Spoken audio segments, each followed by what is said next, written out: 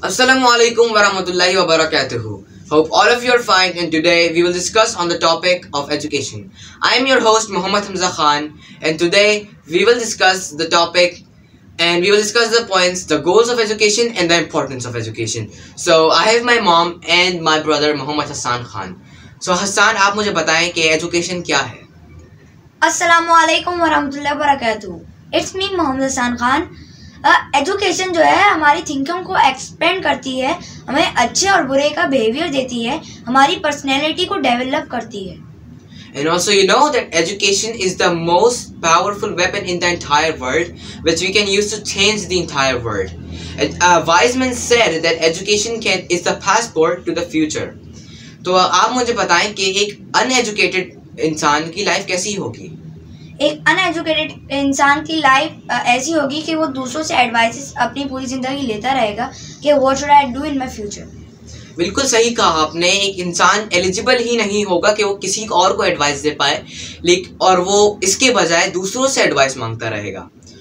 अब हमारी सोसाइटी के अंदर, हमारी कम्युनिटी में लोग समझते हैं कि सिर्फ रैंक्स लाना, सिर्फ मेमोराइजेशन करके सिर्फ ये एजुकेशन है, लेकिन सिर्फ ये एजुकेशन नहीं है.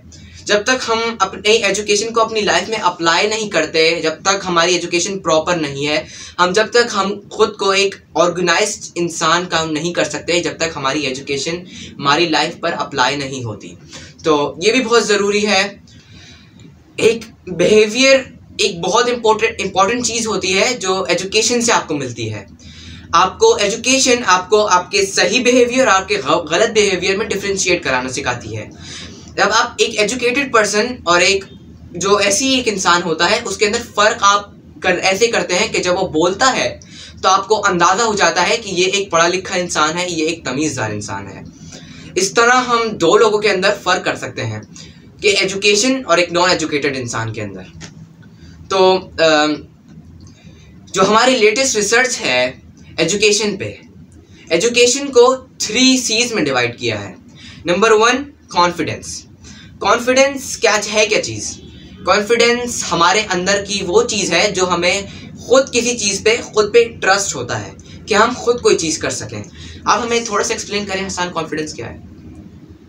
कॉन्फिडेंस अपने आप पे एक ट्रस्ट होता है कि yes I am doing right.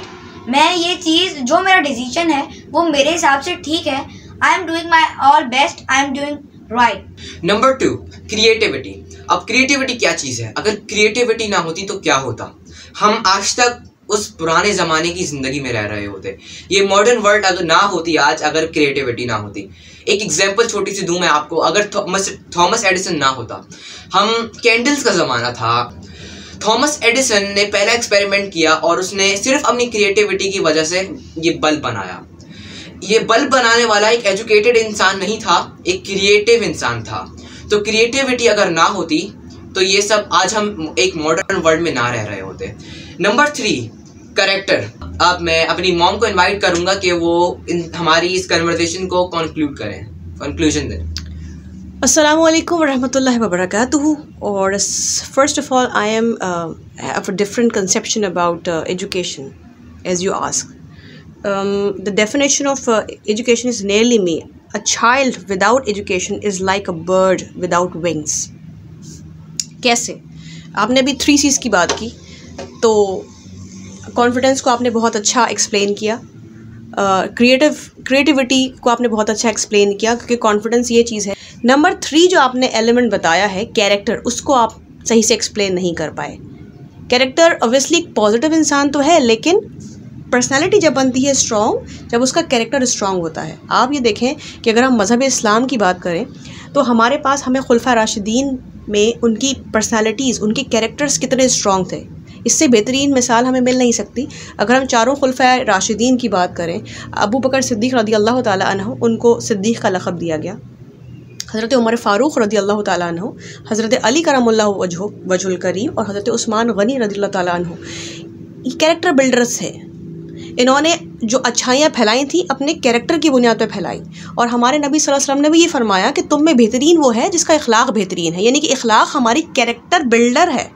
अगर हमारे अंदर इखलाक नहीं है और हमें ये नहीं पता कि how to interact with others and how to deal with the things, अगर आज हम एक बहुत बड़े डिग्री होल्डर हैं लेकिन उसके बावजूद हमें ये नहीं पता कि हमें अपने जूनियर से कैसे बात करनी है, या अगर हम एक बहुत बड़े डिग्री होल्डर हैं और हमें नहीं पता कि सामने हमारे बुज़ुर्ग है और हमें उससे कैसे डील करना है, तो how can we say that we are educated? No, not at all.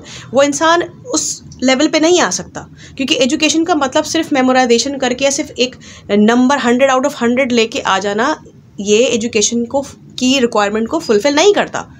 तो आप लोगों ने माशाल्लाह अपने तौर पे बहुत अच्छा जो किया, लेकिन जो आप लोगों की कॉन्वर्सेशन में कमी रह गई, तो मैं आपको यही बता रही हूँ कि इन 3 C's पे हमें काम करना है. ये अनफॉर्चुनेट लेवल भी हमारा है कि ये 3 C's तो हम आज आया है, इस ज़माने की रिसर्च आई है, तो हम बहुत जनाब कह रहे हैं कि जी हम तो कितने अवेयर हो गए. नहीं, ये हम मुसलमानों के लिए अनफॉर्चुनेट मैंने इसलिए कहा कि ये हमें हमारे नबी सल्लल्लाहु अलैहि वसल्लम ने 1400 ईयर्स अगो ये बात सारी हमें क्लियर करके चले गए थे कि उन्होंने इस्लाम फैलाया अपने इखलाक की बुनियाद पर.